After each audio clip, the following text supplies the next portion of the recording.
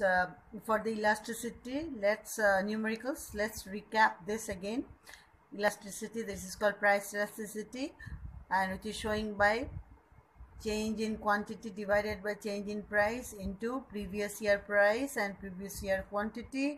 আর del q টাকে কি করে বের করে q1 minus q0, del p টাকে বের করে p1 minus p0.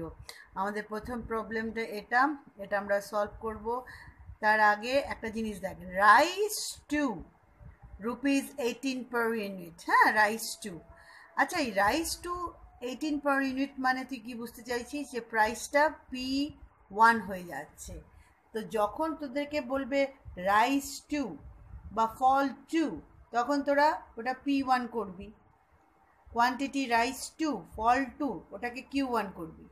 কিন্তু ধর এই রাইস টু না বলে প্রাইস রাইস বাই বলল বা ফলস বাই বলল, তখন ওটা করবি ডেল পি, মানে চেঞ্জ বলছে, বলেনি যে টু মানে টু হলে এটাকে p1 করবি। যেমন এখানে কোশ্চেনটাতে আছে প্রাইস রাইস টু 18, ওটাতে আমরা p1 করব, ঠিক আছে।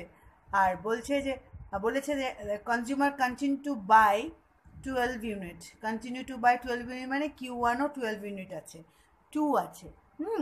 আর যখন ওটাকে বলে বাই, তখন বলবো ডেল পি। তো আজকে আমরা এই বাই আর 2 এর দুটো সাম করব। ওয়ার্কশিটের প্রথম নিউমেরিক্যালটা এটা।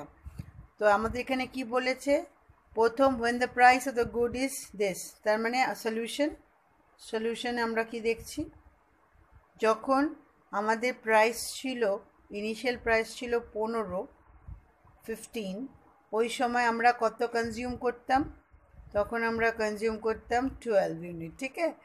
তারপরে বলেছে প্রাইস রাইস টু, এইমাত্র বললাম 2 মানে p1 হয়ে যায় 18, তখন আমরা কত কনজিউম করছি, বলছে 18 হয়ে যাওয়ার পরেও আমরা কিন্তু 12 ইউনিটই কনজিউম করছি। তো 12 ইউনিট মানে এটা চেঞ্জ হয়নি, বুঝেছিস? তো তোরা বুঝতেই পারছিস এটা কীরকম ইলাস্টিসিটি হবে। স্টিল আমরা ফর্মুলার মধ্যে ফেলবো, ফর্মুলার মধ্যে ফেলে কি বলবো, ডেল আবার লিখছি, প্রতিবারই লিখবি তোরা, ঠিক আছে। ডেল কিউ মানে এখানে করে নিচ্ছি, আবার প্র্যাকটিস হয়ে যাচ্ছে আমারও, তোদেরও প্র্যাকটিস হয়ে যাবে, ঠিক আছে। এটা হচ্ছে 0, 12 ডেল পিটা কী হলো, ডেল পি হচ্ছে p1 মাইনাস p0, p1 18, 13, ওখানে কি হচ্ছে 0, এটা হচ্ছে 3, এটা হচ্ছে p0 হচ্ছে 15, 12, কোনো দরকারই নেই, 0 আছে, 0 তো ইন্টু হয়ে 0ই হবে। তাহলে এটা কি হয়ে যাচ্ছে, এটা কীরকম টাইপের ইলাস্টিসিটি, যখন ইলাস্টিসিটির ভ্যালু 0 হয় তোরা তখন এটাকে বলিস ইনইলাস্টিক। কখন হয় জানিস, ওরা কখন বলিস, ডায়াগ্রামটা এরকম হয়, এটা আমি দিয়েছি তোদের ডায়াগ্রাম, যে ইনইলাস্টিকের ডায়াগ্রামটা ড্র করতে। এটা হচ্ছে ইলাস্টিসিটি 0, কেন, ডিমান্ড কোনো চেঞ্জ হচ্ছে না, এটা আমরা দেখিয়ে নিলাম। 12 ডিমান্ড ছিল, এরপরেও 12 ডিমান্ড চেঞ্জ হচ্ছে না, তো ওটাকে আমরা বলি কোয়ান্টিটি, আর এটা হচ্ছে প্রাইস। তো এরকম ডিমান্ডকে আমরা বলি ইনইলাস্টিক ডিমান্ড, ঠিক আছে। কোশ্চেন আসতে পারে ইলাস্টিসিটি সামের মধ্যে মাইনাস দেয়নি কেন। ইয়েস, মাইনাসটা দরকার ছিল দেওয়ার, আমি অতটা মাইনাসের দিকে অতটা গুরুত্ব দিইনি, কারণ এমনিও 0 হবে, বা স্টিল আমার মাইনাস দেওয়াটা উচিত ছিল, কারণ ফর্মুলা অনুযায়ী আমাকে ইলাস্টিসিটি বার করার জন্য মাইনাস দিতে হবে, কারণ এটা প্রাইস ইলাস্টিসিটি, যেটা তোদেরকে আমি আগের ক্লাসেও বলেছি। বাট ওটা hardly makes any difference, because এখানে মাইনাস হোক যাই হোক, 0 তো ভ্যালু, 0 ভ্যালুতে ওটা এফেক্ট করে না, 0ই হয়, ঠিক আছে।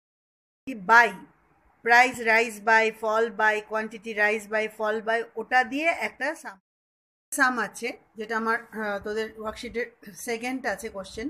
300 units of the commodity are demanded when its price is rupees 20 per unit.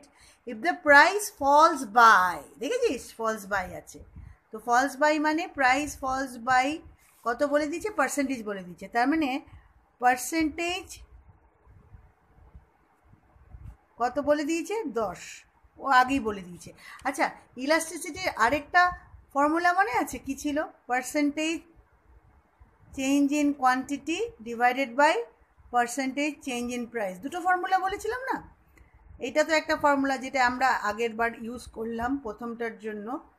আরেকটা ফর্মুলা হচ্ছে এটা, আমরা এখানে না এটা ইউজ করব, কারণ পার্সেন্টেজ দিয়ে দেওয়া আছে, তো আমরা এটা ধামাধাম এটা ইউজ করে এটা বসাতে পারি।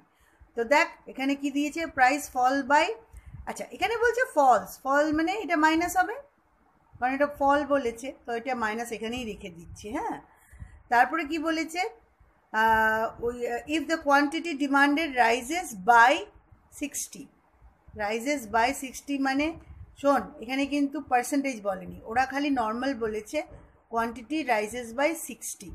না তাহলে আমি যদি এটাকে কনভার্ট করে দিই পার্সেন্টেজে, এই কোয়ান্টিটি চেঞ্জটাকে, তাহলে আমি এই ফর্মুলা ইউজ করতে পারবো। তো কী করে পার্সেন্টেজে চেঞ্জ করে তোরা জানিস, নর্মাল পার্সেন্টেজ যেভাবে বের করে, নর্মাল পার্সেন্টেজ কী করে বের করে, নর্মাল পার্সেন্টেজ এটা বের করার জন্য কি করতে হয়, জেনারেলি ফর্মুলা আমরা কি ইউজ করি, ইন্টু 100, মনে আছে তো? আচ্ছা এটা কি করে, রাইজ বাই বলে, রাইজ মানে প্লাস, প্লাস প্লাসের আগে তো কিছু সাইন দিতে হয় না, প্লাস, আচ্ছা ঠিক আছে প্লাস। তো দেখ ডেল কিউটা কত বললো, 60। আচ্ছা ইনিশিয়াল কোয়ান্টিটি কত ছিল দেখ তো, 300 কমোডিটি আগে কিনতো, তার মানে ইনিশিয়াল কোয়ান্টিটি আমরা জানি কত বলেছে, 300। তো 300 এখানে লিখলাম, ইন্টু 100, কাটাকুটি চলে গেল, থেকে গেল কি 20। তো 20টা কি জানিস, 20টা পার্সেন্টেজ, কিন্তু 20টা কিন্তু আমি পার্সেন্টেজটা লিখছি না, কারণ এখানে পার্সেন্টেজ লিখেছি তো এখানে আর পার্সেন্টেজ লিখছি না। তাহলে ইলাস্টিসিটির ইয়েটা লিখে দে, ফর্মুলাটা লিখে দে, percentage change in quantity with respect to percentage change in price, এটা কি 20, আর ওটা কি ছিল, আমরা এটা 22 তো প্লাস হবে, কারণ এটা প্লাস ভ্যালু, দেখ প্লাস ভ্যালু, এটা প্লাস আছে। আচ্ছা এখানে একটা মাইনাস তো আমাদের জানি আমরা, ইলাস্টিসিটির কোনো ভ্যালু করতে গেলে এটা এখানে মাইনাস করতেই হবে। এটা মাইনাসই আছে, এটা কত প্লাস আছে, বিকজ আমরা জানি এটা প্লাস বলেছে, আর ওটা কত ছিল, মাইনাস, -10, ঠিক আছে।